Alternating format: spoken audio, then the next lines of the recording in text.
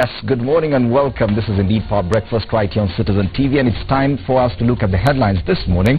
And to help us do that, we have MP Chris Omalwa, that's the MP for Kiminini, on my extreme left, and next to him we have Joe Mutambu, MP Mwingi Central. Good morning, gentlemen. Good morning. Of course, today the headlines are laden with enough politics. Of course, some political brawls here and there at a very high level, of course. They're making big headlines again, once again. And it has to do with the president and his spat with the governor of Mombasa. That story has continued since last week. We've been talking about the president's temperament. Now we're seeing it taking different shapes and forms as we move along. That's one of the biggest headlines today. But also, the doctor's strike. Today is day 100. That should mean something. Yeah. Day 100 since the doctors downed their tools. Yesterday the court gave them 24 hours. They're supposed to agree on a return to work deal with the governors and the government, Ministry of Health officials. But we do understand, since the president said that the government had withdrawn from the talks completely, that puts even the Ministry of Health officials at a tight corner, because they cannot take part in that process because their boss has said he is not part of it. So yes, we do have to wait until 9 a.m. today to learn what will happen. But good news, lecturers have called off their strike, and that's on the back page of the Daily Nation. Lecturers call off strike after pay deal. Now the new pact ends 54-day boycott that had paralyzed learning in all public universities, meaning all university students can now return to class or to lecture halls this morning. At least some good news. And probably we'll be looking at this other headline in a short while as well. NASA's options. They have a meeting today, and that's the team that was tasked. That's the National Super Alliance Technical Committee tasked with picking a joint presidential candidate is today expected to hold a meeting and recommend that the process should be subjected to a popular vote by supporters. This would involve party primaries, as happens in the United States. Now, if that happens, what does it mean? What are the consequences? Remember, only last week there was a poll that surveyed the popularity of all the 4 NASA principles. So does it mean that we go with that? Of course, some of the principles have rubbished that polls, and we do have that on the papers today as well. We'll be looking at that in a short while. Of course, Wiper Party shenanigans. The chairman and Johnson Mudama have said that there will be no direct tickets. Where does that put Governor Kivula Kibwana? Yes, he has a deal with Wiper. Let's start off now with the lecturers' strike, because at least that's a good news this morning. Lecturers are back, but doctors are not. Yeah, I think it's a good sign of relief. Allow me to thank the lecturers. You know, every professional line has their way of negotiating. And if you get a deal and you feel that deal is sufficient enough, I think it's only fair. We are not saying that people should not demand their rights. Everyone has a right to demand whatever due or whatever is due to them. Yes. And it has to be reasonable. And I want to believe the lecturers saw whatever offer they are getting is reasonable to them. Yes. And that's why they return to work. Yes. I am deeply saddened by what doctors are doing. If I was one at the seat, I'll tell you not even to negotiate with the doctors. I will simply fire them. Really? Because it's just a simple thing. You do not want what is on the table. Just proceed, go home, look somewhere else, right? And let anybody who wants to work. But the moment we stand at that tight corner and say, we are not going to relent, we are not going to give in our demands. If you are not giving us this, it is this or nothing. Then let the nothing be. And that nothing is you, either resigning and quitting. Well, at least watching the court process yesterday, the feeling is that they're very close to a deal. It's just a matter of signing the return to work deal, because when it was presented by the doctors in court, the COG and the lawyer said they needed to study the document before it was signed. probably they could agree, and by 9 a.m. today probably there could be something positive from there. But on the lecturer strike, I can see even the deal that has been struck, the new salary structure is there on the back page of the Daily Nation, and this is a kind of openness. Now we are seeing that yes, this is what they were demanding, this is what they've got. Bonomalo. I don't think the lecturers have gotten what they are demanding. First of all, I want to confirm that I was a lecturer before I entered into politics, and it is it's just because of the human face that the lecturers are putting on. They didn't want to bring this country into chaos, and they said no, let's get whatever is there, maybe hoping future it has to be reviewed.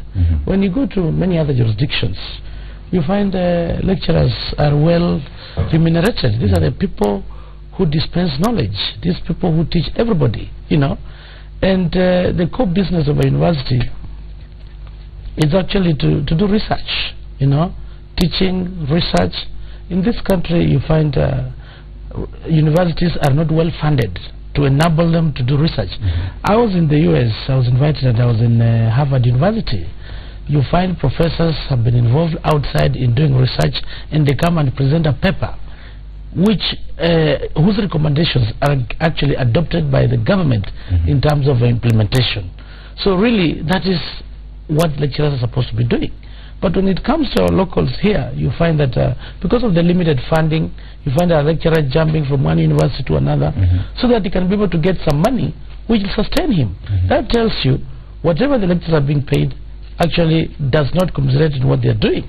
So it is actually the government that should look into the welfare of the lecturers. They didn't get what they wanted. Okay, because this is just look at a professor earning 211,000. I mean, that now coming now to 248. Yeah, to 248. That increment is statistically insignificant. It is totally negligible. Look at the lecturer, somebody who has gone to school, has studied with several degrees, coming to earn 53,000 now, 55,000. This is a mere salary of an office messenger or a secretary in an office. This is abuse. This is not the proper pay that lecturers should be paid. This is a wake-up call to the government that in future we must look for a way of compensating these lecturers properly.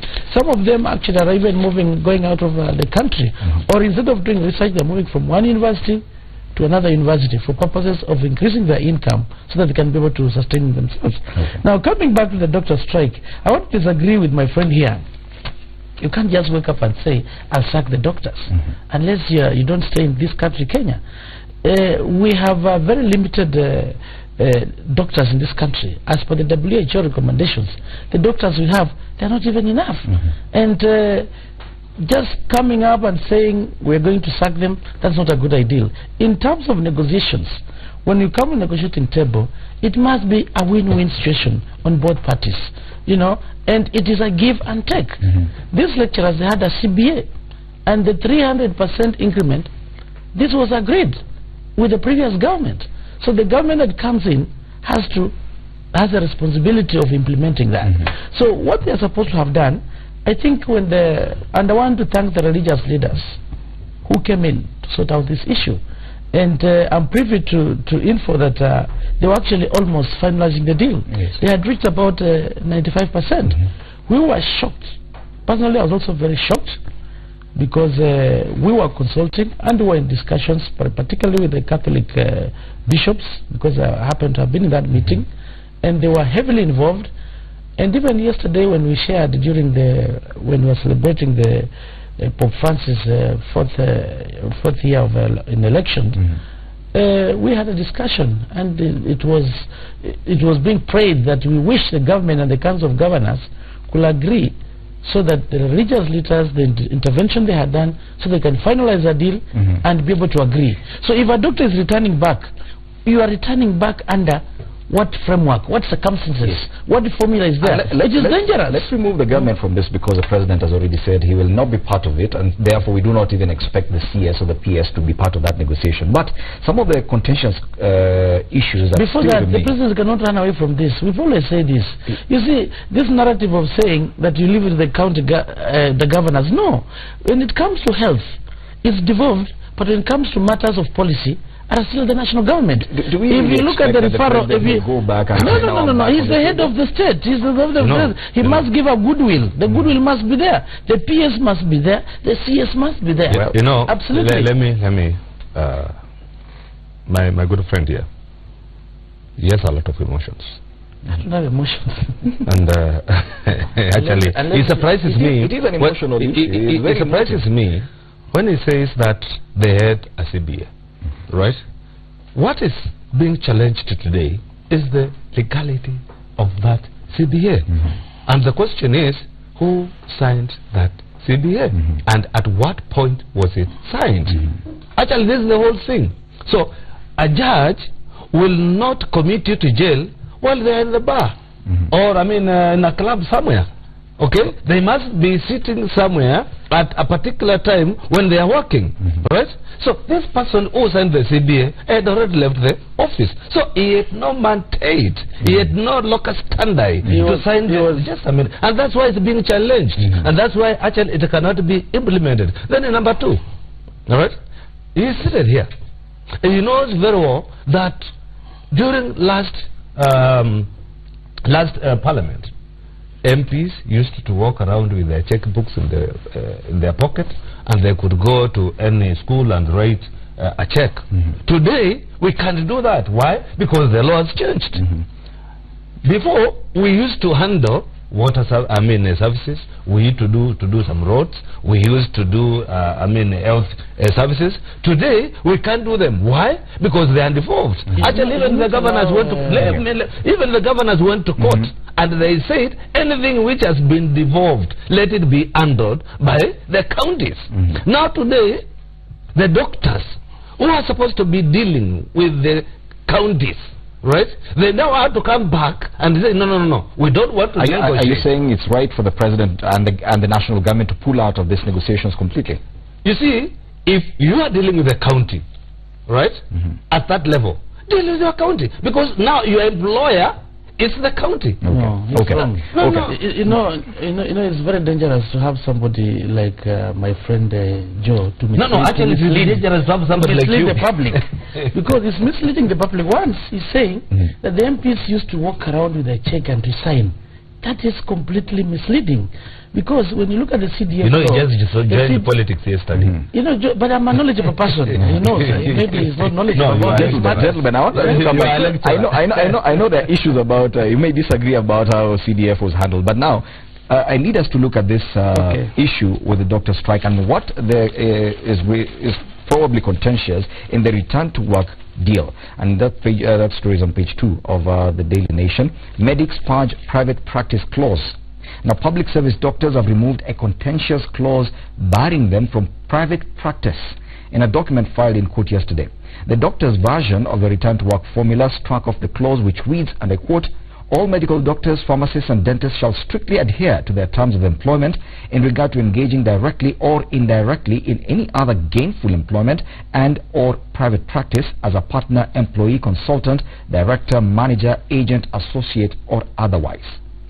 Now, they also want the government to be compelled by law to pay them the 3-month salary and arrears since December 5th last year when they went on strike. Now, that issue of private practice, that if at all they could be barred, and I'm sure that must be a problem. The same way you were saying lecturers now, because of what they're paid, they are forced to move from one private practice to another.